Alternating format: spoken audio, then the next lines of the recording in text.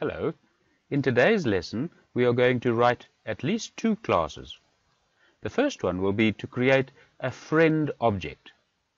And this friend object we are going to then store inside a second class, which will be our friend array class. So in our friend array class, we want to have an array as one of the fields of that class. And the elements of this field will be friend objects. So that's what we want to do today. Let's look at the instructions.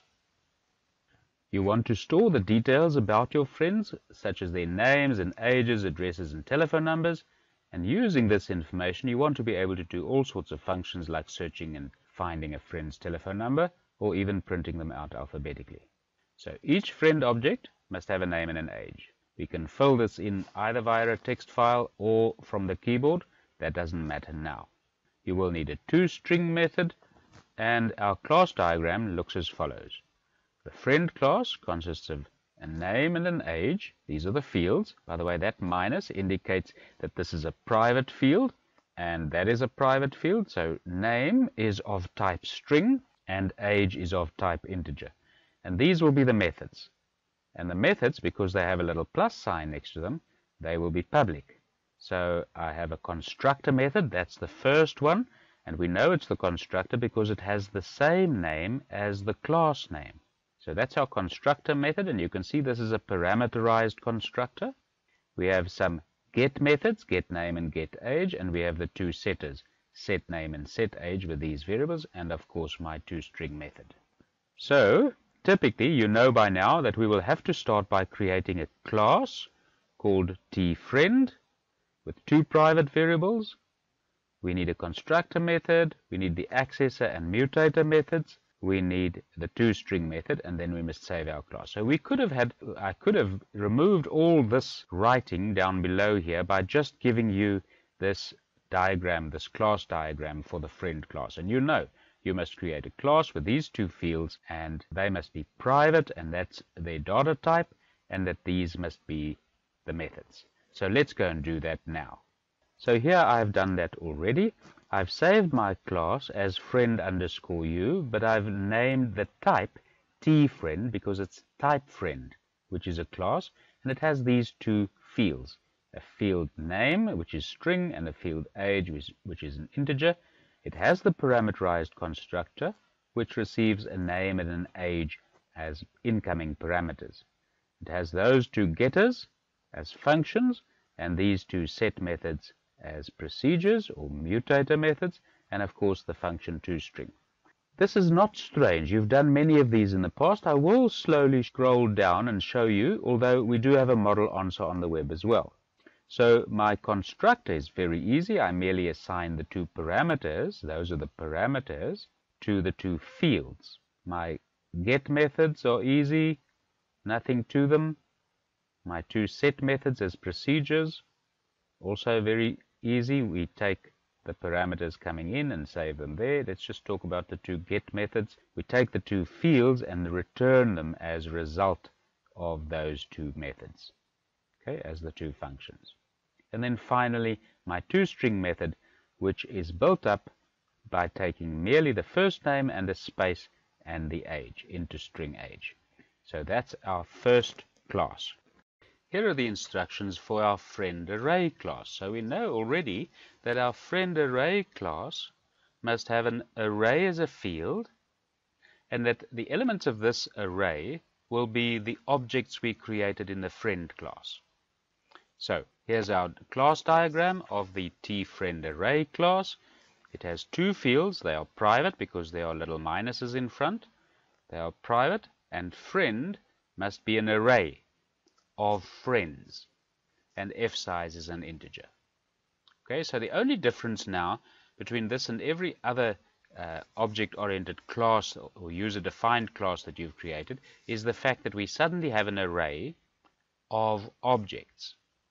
I'll go into more detail soon. And then, of course, our methods for this class would be these. That one has to be the constructor because it has the same name as the class. You can see that from over there. So this is the constructor. It's a default constructor. I have a function called getFriend, which returns a friend. So that's an object of the previous class, and it has this parameter as an input parameter. I have a function called getSize, which is an integer function, and I have these two procedures, a sort procedure and a search procedure, and of course a toString method right at the end. Now this class diagram gives us all the information we need in order to write the tFriendArray class. It tells us which types of fields it needs, a friend which is an array of type friend, and it needs a variable of size called integer, and that these are the methods that it needs. But here are some instructions to clarify. Declare a private array of tFriend objects as frFriend and a private variable called fSize to store the number of elements in the array that are being used, I should have said. So when the array is declared, the maximum number that is capable of storing must be specified.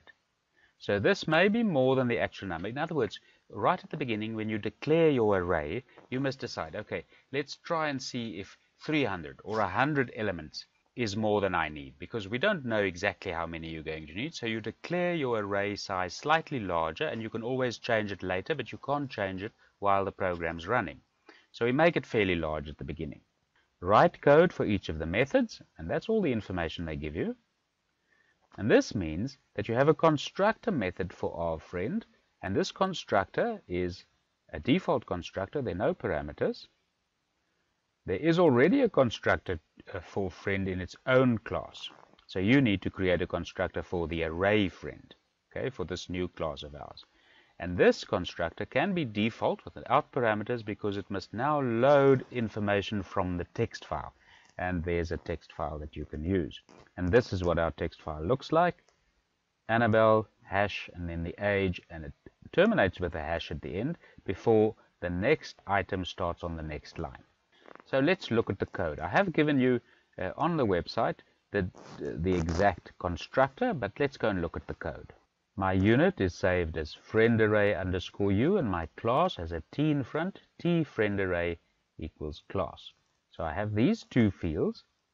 I need a friend, so I've created a friend object, and I've created a friendArray object. As a matter of fact, my instructions indicate that I do not need this friend, so let's delete it. I need a field which is an array of friends, and I need a file size or an array size variable. So those are the two fields I need. I need a constructor, these two get methods, and the two procedures, and my toString. Now you've got the code of the constructor, but I'll go through it quickly. I need a text file variable, a temp string variable so that I can read one line at a time from the text file, and then a name and an age. So initially I make fSize equals to 1 or 0, it depends on your programming. I make it small, in other words, as if I haven't used anything yet. I check if the file exists, scroll down, assign it, and reset it, and then while not end of file, begin. Read line, temp string, and by now you know this well. Copy up to just before the position of the hash into name, delete from temp string right up to and including the hash, and then age is string to int of the rest of that line just before the hash, because there's a second hash in this specific text file. I now call the constructor of the tFriend class, tFriend.create, with the two parameters of name and age, and I store this in fSize. Remember, fSize is 1 at this stage. I haven't increased it yet. So because fSize is 1, this tFriend will create a friend and store that whole friend into the array fSize. And after that, I can increase fSize now to 2. We could have made fSize 0 at the beginning and done this increasing just before I assign it to fSize over here. So just to make clear what happens in this line, I'm assigning a friend object, which I'm creating in this line by calling the parameterized constructor of the tFriend class. And I'm assigning that to an element of the array. trFriend is my array. And in position 1, I put this friend. Great. I run through this, and right at the end, of course, I will have increased f size without creating a new or adding a new friend, and that's why I decrease f size at the end. Let's have a look at the other methods. We've sorted out the array, that's that one. Now we have a getter, get friend. It has a parameter int pos, so in other words a position of that element that we are returning must be sent to this method, and this method has to be a function because it's a get method. It returns something of type friend. Let's go and look at that method.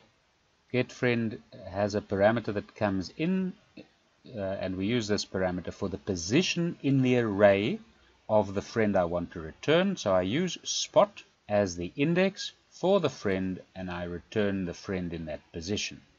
The next one will be get size. That must be a function as well because it's a getter. So get size must merely return the size of the array. So there it is. Function tFriendArray.getSize returns an integer, and the result is merely f size. Next will be the procedure to sort the array alphabetically, and I'm assuming that we are going to sort according to name. So here's our sort procedure. It doesn't have any parameters because we will always sort according to name in this case. Let's look at the bubble sort that we have here. For outer loop equals f size down to 2, that's stock standard. Inner loop equals 1 to outer loop minus 1, that's stock standard. And now this is where you must pay attention. The array in square brackets inner loop dot get name, because I'm sorting on the name property. If the name property of the element of the friend element in this position is greater than the name property of the friend in inner loop plus 1, then we will swap. Okay, so let me make that clear. In position inner loop of f array friend, there's a friend. Okay, it's an object. That object has a name, and we return the name by using the function getName. The friend in the next position in the array also has a name, and we retrieve that name with the same function, but this time it's executed on the friend at position inner loop plus 1. So if these two names are differ and this one's bigger, then we will swap. And look at how I swap. I need a temporary variable of type friend now. So temp has to be a friend. Temp becomes the friend at inner loop. The friend at inner loop then changes to become the friend at inner loop plus 1. And finally the friend at inner loop plus 1 becomes the friend that is stored in temp. So our sort procedure works exactly the same, except that you must know that we need to use the method in order to get the name property of the friend at that position.